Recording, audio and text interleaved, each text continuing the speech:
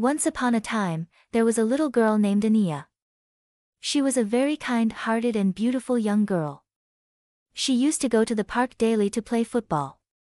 She also loved slides and swings.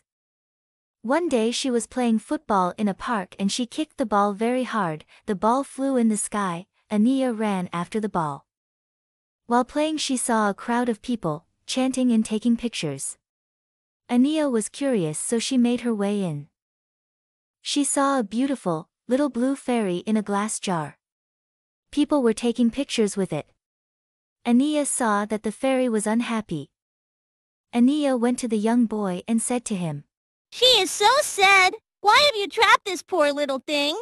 Leave it." He replied, "You want to take a picture, then give me money or just leave." Aaniya didn't reply and left because she had plans. When it was dark outside and the night was deep, Aaniya slowly entered the room where the boy used to live near the park. She tiptoed inside, saw the fairy on the table and opened the jar slowly, without making a noise.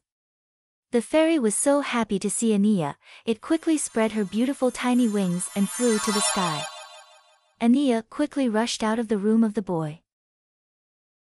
As she went out of the door, he woke up, and followed Aaniya to the trees but couldn't catch her, because Aaniya hid behind a tree. Oh! She is safe. And she also set the fairy free from this greedy man. Yes. Another morning, Aaniya went to the park to play football. She saw the same boy from last night with a small child. They were crying, so Aaniya went to them and asked them about why are they crying. The boy replied, "He is my brother, we lost our parents, we are hungry. I used to make money from the pictures people were taking with fairy, but last night, someone broke into my room and flew the fairy away. Now we do not have any way to earn to fill our stomachs." Aaniya felt so sad, but she was also satisfied that the boy doesn't recognize her. She has to do something for them. She quickly went back to her home and told the whole story to her parents. Her father was a well-reputed person, so he got him a job.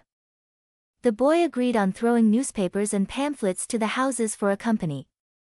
He was very happy and thanked Aaniya and her family many times. One day Aaniya was playing where her ball went in the jungle near the park. Aaniya went in and saw a huge lion coming towards her. She started shouting. She couldn't find anyone near. She was crying and was so scared. Suddenly, she saw a bright yellow light coming from behind the trees. She saw a blue fairy, but this time she was huge. She had long wings and they were shiny and beautiful. The fairy looked at the lion and swings her shiny wand. There were glitters everywhere, and the lion turned into a tiny little mouse. It ran away squeaking around. Aaniya was so surprised to see what just happened in front of her eyes. Aaniya said to the fairy, "Who are you? Thank you for saving my life." The fairy replied, "You saved me earlier from that boy, so I saved you." Aaniya said. "But you were so tiny." The fairy replied, "Oh. It's magic, honey. I can be big or small. That day while I was resting on a leaf, that boy saw me and captured me into a glass jar, so he could make his money by trapping me inside, but thanks to you. You saved me, and then helped him too. You are a kind and honest person, Aaniya, and God is very pleased with you. You should go home and thank him." The fairy vanished. Aaniya started weeping with happiness knowing about what she learned. She quickly went back home and prayed to God and promised herself that she will always stand against evil, yet always help the people in need. Help one another in acts of piety and righteousness. Quran 5 verse 2, whoever is kind to the poor lends to the Lord, and he will reward them for what they have done. Proverbs 19 verse 17. And those who believe and do good will be the residents of paradise. They will be there forever. Quran 2 verse 82.